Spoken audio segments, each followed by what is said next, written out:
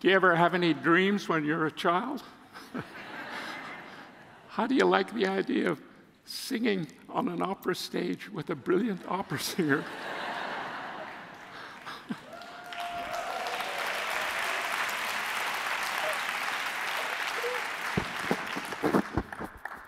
That was amazing. She's got a marvelous voice. I've done this before. When I first did my first paper on happiness, I regarded myself as Aristotle's research assistant. In this paper, I'm Dora's research assistant. And Dora said, I want you to sing. And I said, that's okay, I'll do that standard number, but what if we can do it right with a real singer? So that's what we have. So thank you for Dora for making it all possible. Well, now I have to actually do something else. That was fun. Can we just do an encore of that? Usually I do that in order to give an introduction to the next slide, which talks about the kinds of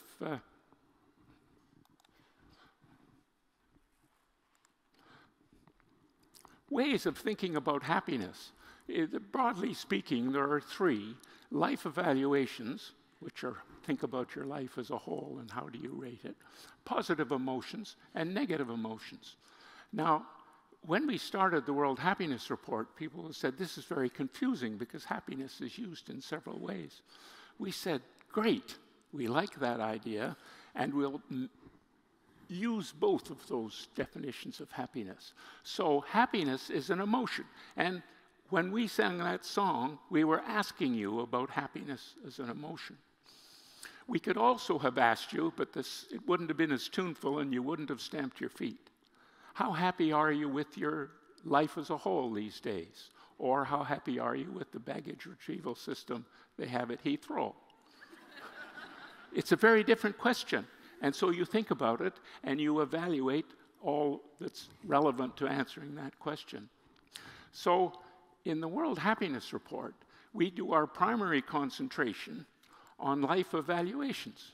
And I'll explain a little bit why. And in this beautifully combined audience, when Dora asked me to give this talk for this conference, I could not possibly refuse, because she has done one of the leading acts in the world to bring together public health practitioners and experts with positive psychologists, because that's, of course, we have to have a positive view injected in every one of the disciplines that actually create circumstances for, and try and improve the circumstances for people's lives. So can I ask for kudos for Dora for doing that?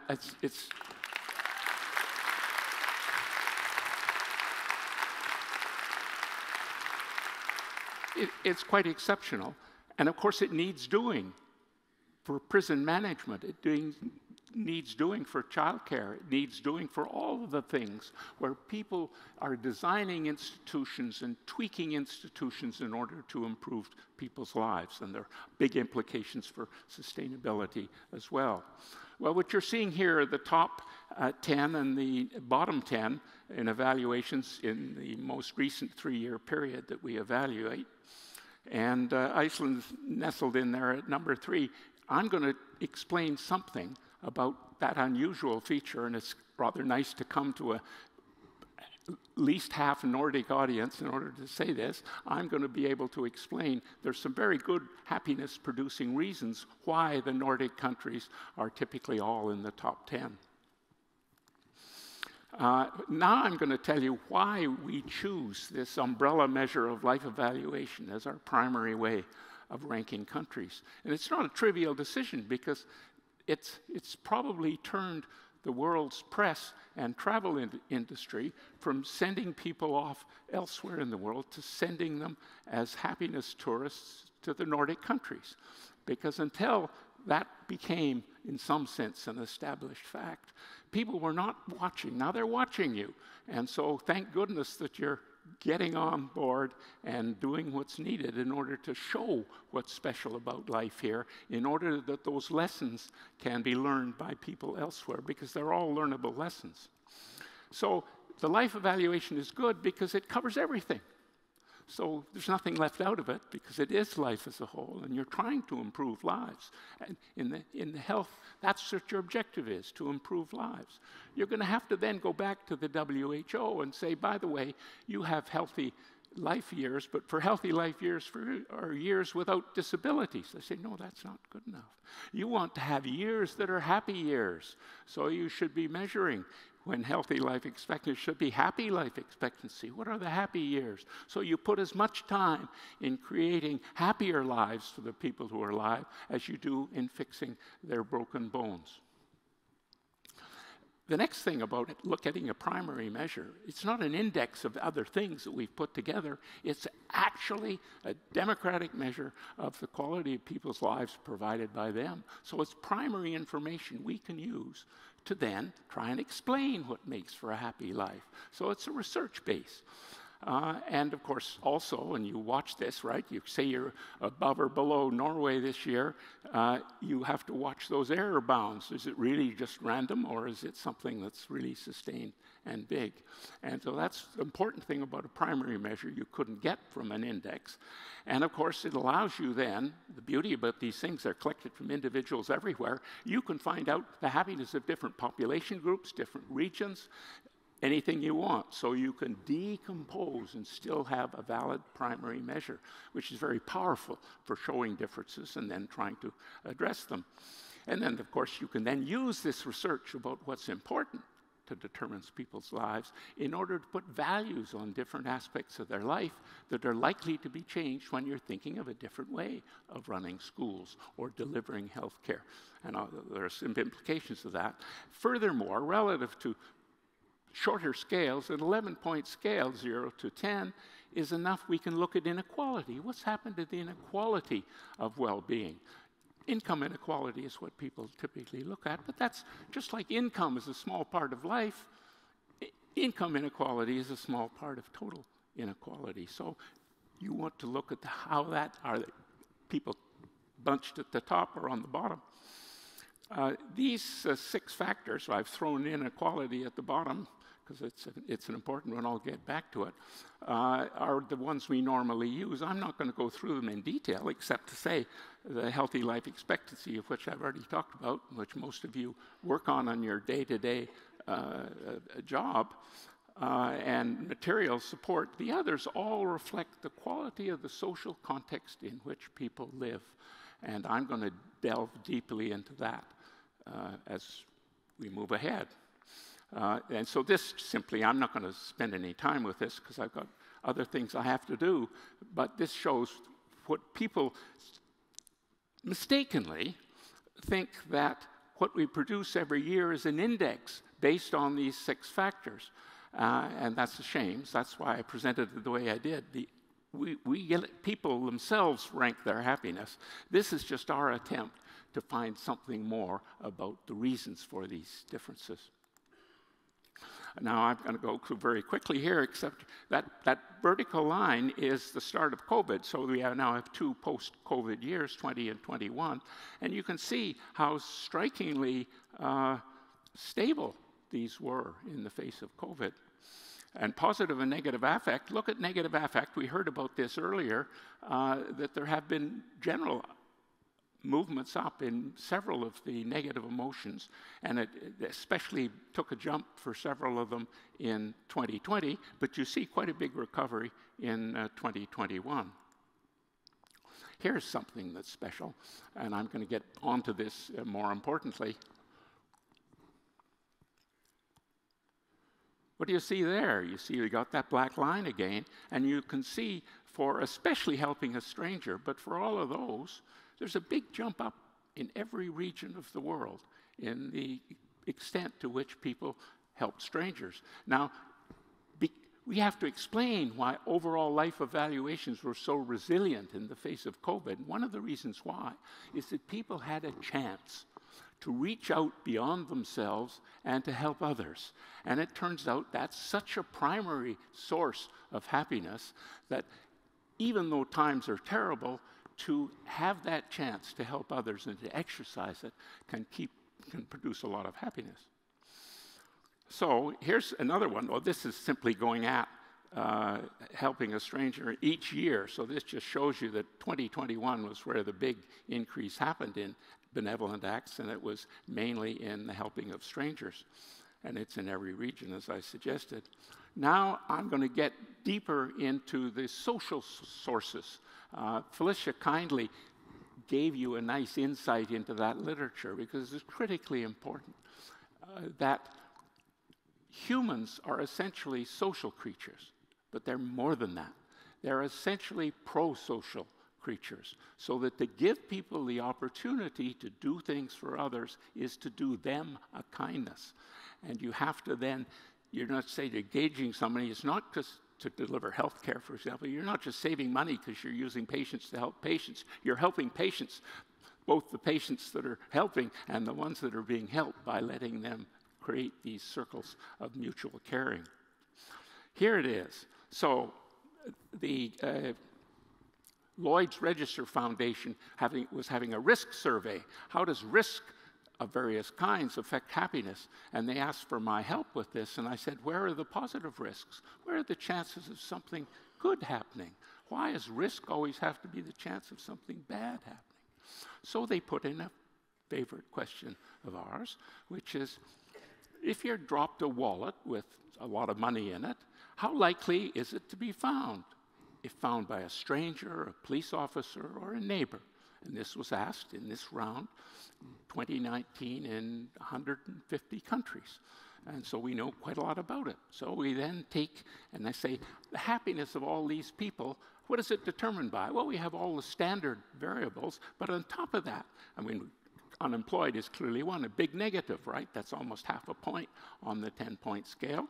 Harm from mental health, almost 2/5 of a point. Harm from violent crime, and this is these two second ones are seen as very likely. Okay, so then we said, okay, what about being very likely that your wallet, if found by a stranger, would be returned? And people who answer that question are higher by almost half a point, and by a stranger, 0.6, and a police officer, 0.5. This is all in the same model. So if you think both of them would be very likely to return it, that's a full point, which is double the effect of being unemployed, much more than the effect that you're being subject to mental health issues. So it really matters to people to feel that they're in a community where others care about them. Not just honesty. This is not just trust. This is trust in others being there for you, and that's obviously critical. You can see from the size of these effects. All right, now here we am. I always like to play to the local audience, but the data play to the local audience. Look at that. Can you read it? Well, the blue bars are these life evaluations, average for the year in which this was done, in the Nordic countries, in the rest of Western Europe, and in all other countries of the world. Well, you can see a clear, those little vertical lines are 95% confidence regions. So these differences are very big differences. Steady sloping down, right? The Nordic countries are indeed the happiest countries. Well, you already knew that. But you didn't know that the expected wallet return is also much higher in the Nordic countries. Look at that. That's the gray ones. But then some kind researchers dropped wallets in 50 countries all over the world, and we could see, is the actual return of wallets match what people expect across countries very well. So it's much higher expected in the countries where it's higher, which means where the actual wallet return is higher, people are happier, they are more trusting, they are more likely to help each other. But look at the difference between the purple bar and the gray bars. The gray is what people expect of the benevolence of the people they live among. The purple bar is the actual wallets returned when found by a stranger.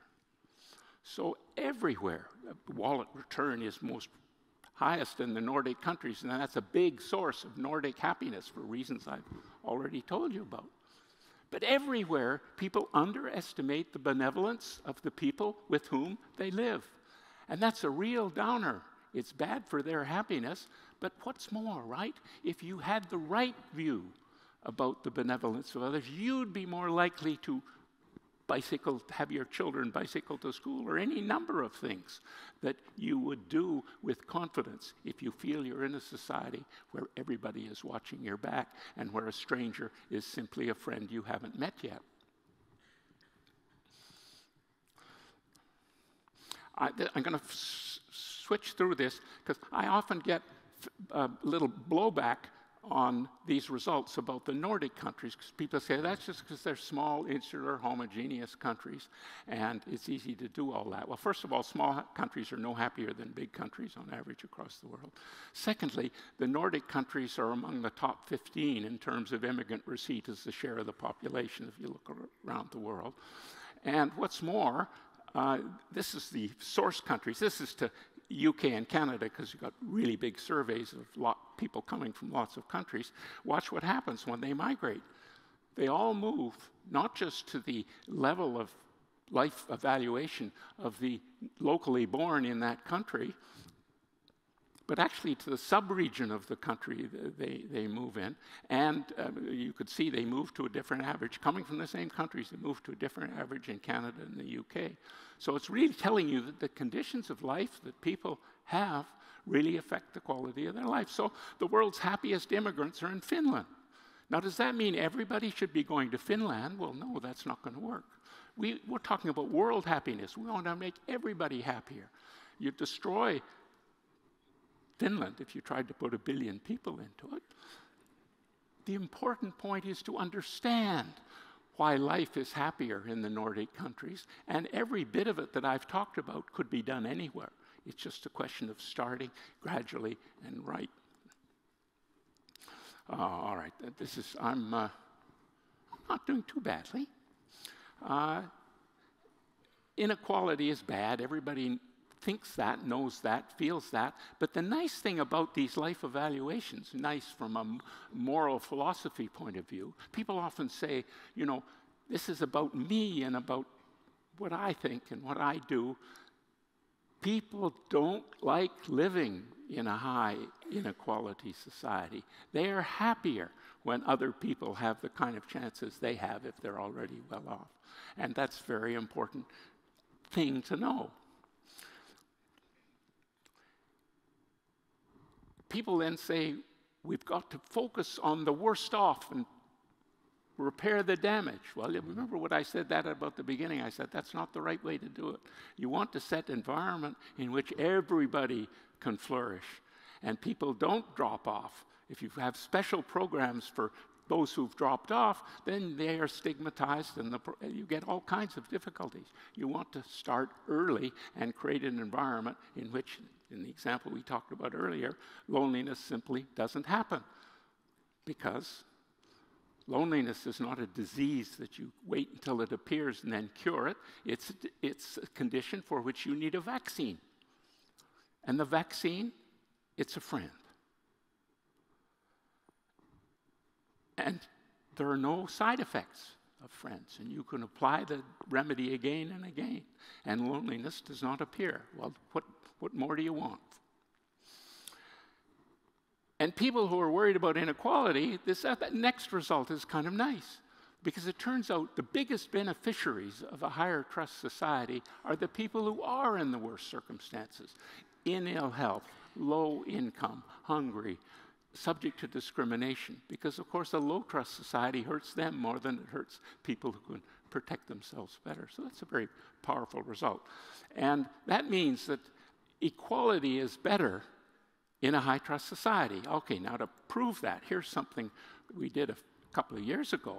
We took the whole Western European distribution of life evaluations, and then we did some modeling using the European Social Survey data for all the European countries, found out how important it was to have close contacts with friends, to have trust in neighbors, to have trust in institutions.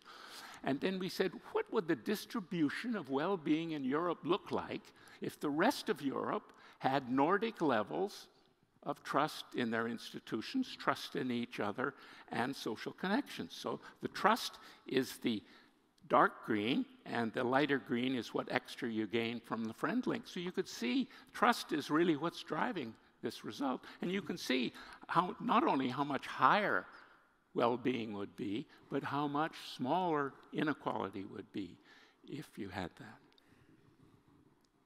So when people come, make sure you tell them about what exactly on the ground it is that coats are not in coat checks here, they're hung on hooks. So a society where that's normal is a society where people assume everybody else watches their own back and they act accordingly.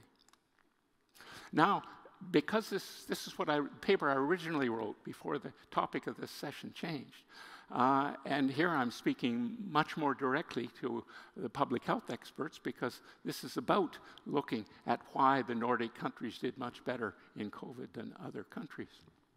And so the particular study we used, I'll get you the next thing which shows it.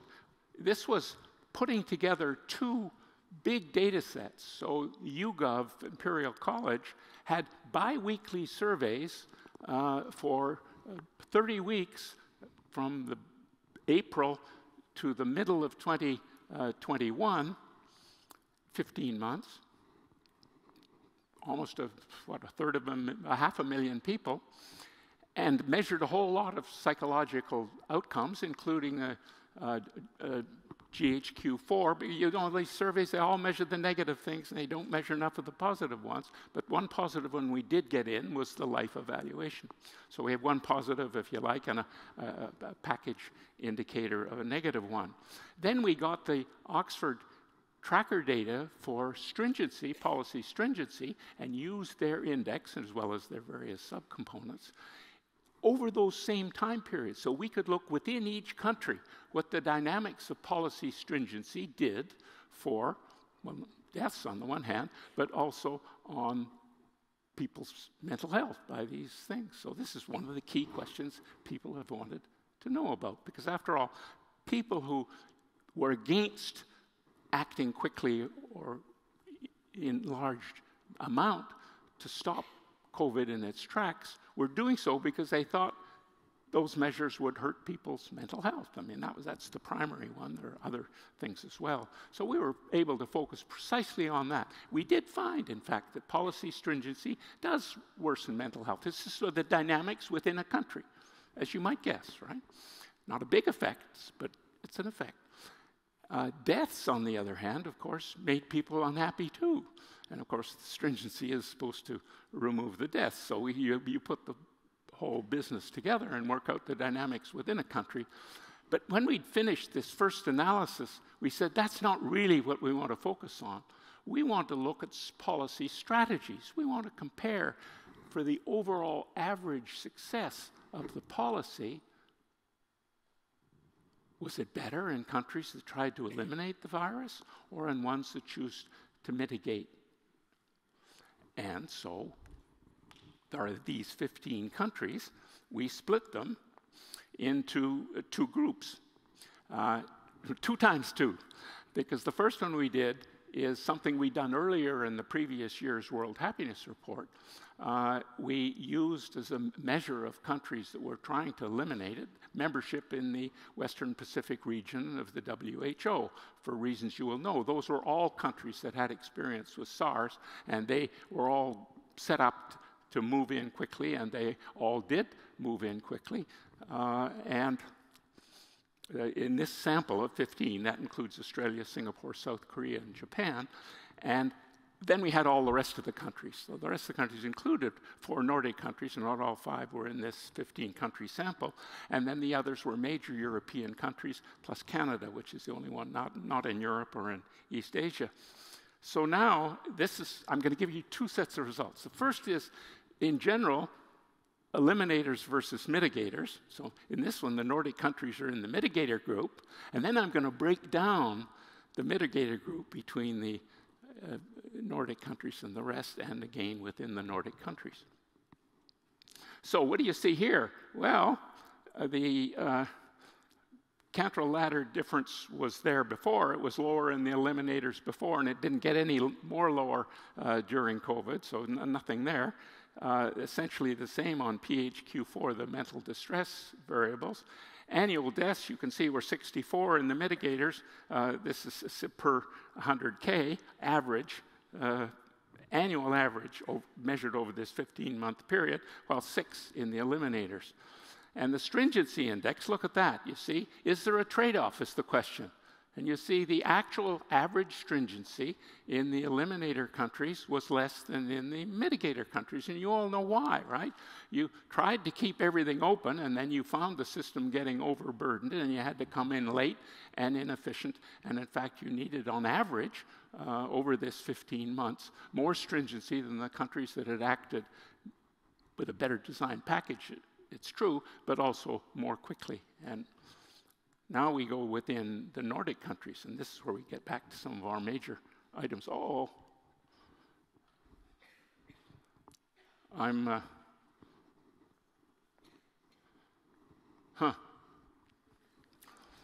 okay, but this is important. But I'm going to skip a bit.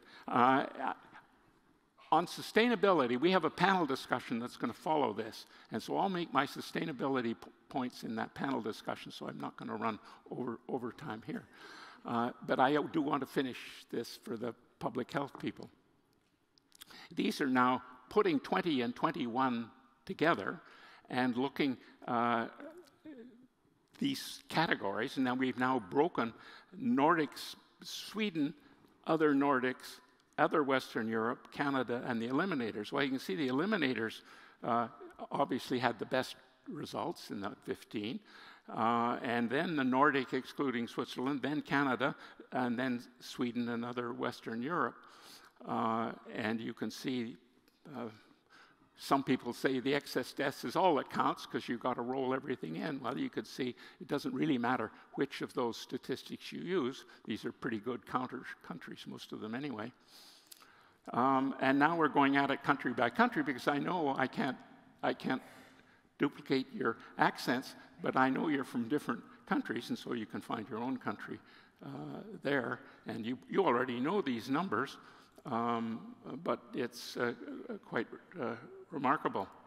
And here's what happens when you add the data, because of course this was who got it right in 20 and 21, but the game changed at the end of 2021, and Omicron came in, and of course vaccines were already there, and it's a different game. As you can see what's happened in the 22 statistics, those death rates are much higher than you might have thought in the abstract, and they're much more equal across the regions of the world. And essentially it's because most countries are doing the same thing at this stage.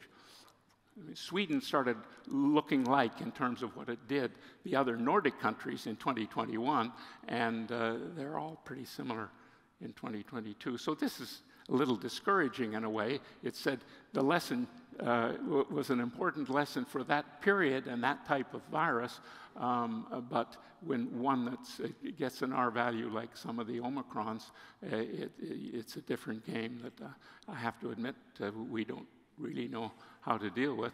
And speaking to the health authorities, I can say it's really a shame you don't keep track better of the data, because if you had those data, it'd be a lot easier to figure out what has gone on and how you might want to react differently in the future. Now, I've got to leave time at the end because I was so overjoyed by the chance to have that childhood dream of being on stage with a real opera singer. I'd like to do it again. Are you up? Are you up for it? Because this next song is what some people call the social capital theme song, and it explains exactly the essence of the lessons that come out of all those numbers I've given you. So if you can sing this, you say, did I learn anything today? Yes, I learned, and then you can belt this out to your kids. And they'll probably know it. Come on. It's an encore. It's an encore. Bless you for waiting. Yes.